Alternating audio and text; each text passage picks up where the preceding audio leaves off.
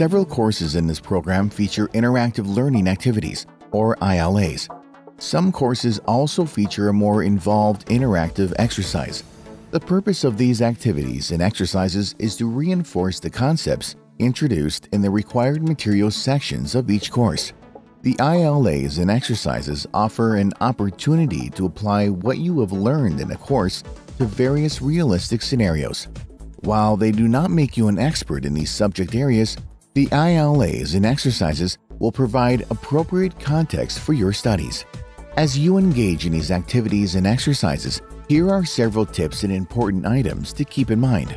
For time management purposes, you may wish to allot approximately 1 hour for each ILA. There are fewer exercises, but they are more substantial. You may wish to allot approximately 5 hours to complete these. However, there is no cause for concern if your completion times vary from these estimates. Most ILAs feature videos to provide context for the activity's scenario.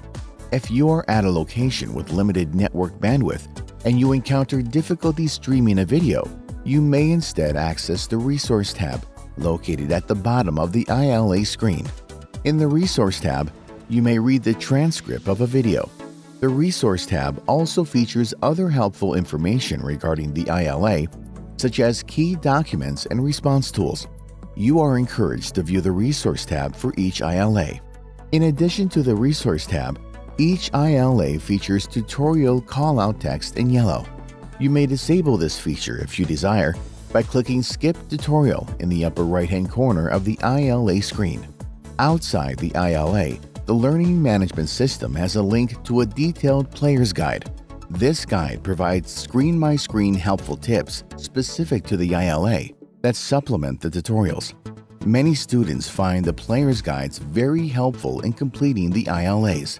Finally, students occasionally encounter technical difficulties in playing an ILA or having a passing grade successfully transmitted to the Learning Management System.